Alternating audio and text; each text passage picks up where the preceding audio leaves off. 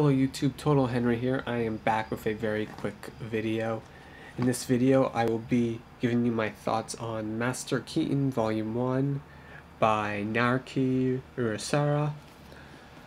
So, Master Keaton, I went into this not knowing anything about it, and this series is incredible. Based on the first volume alone, I love this series. I'm going to continue to read it online, and then I'm going to buy all the volumes. I think they're still coming out, so because I love this series a lot. This series is really, really good. The first volume, really, really good. So now I'm going to talk about the art. The art is good. It's standard Naoki Urasawa artwork right here. So if you like his artwork, I think you will be fine with this, because as I said, it's standard Naoki Urasawa artwork. The only thing I will say about his art is some of the characters look the same compared to other ones, so that can be a little confusing. But in the context of this, it doesn't really bother you that much, because most of these are like single chapter story arcs. There's a few 2 or 3 chapter story arcs, but in the single chapters the characters don't reappear except for the main ones. So I guess we're moving on to the story, because I'm kind of talking about that.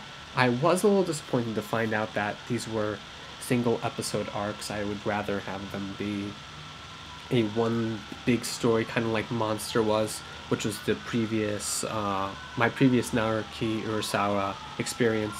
So I was expecting this to be like one gigantic story, but it wasn't. And you know, the way this is done, I'm fine with that. I think in the future there'll be longer and longer stories. So the story doesn't upset me too much, because the individual chapters are interesting. But probably the main reason I love this is because of this main character. It's because of the main character right here. So here's the main character's name right down there. Can I point to it? Right there. His name is Keaton. And I love this character a lot. He daydreams a lot. He is an archaeological expert. He's a history buff, so he's really, really smart.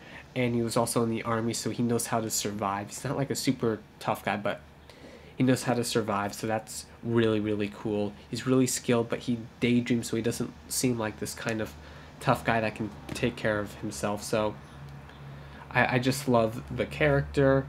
The art is good, and the stories are engaging, and also this is such a nice volume. So Master Keaton, I highly recommend this series, and I'm going to buy more volumes, keep reading them, and Master Keaton Volume 1.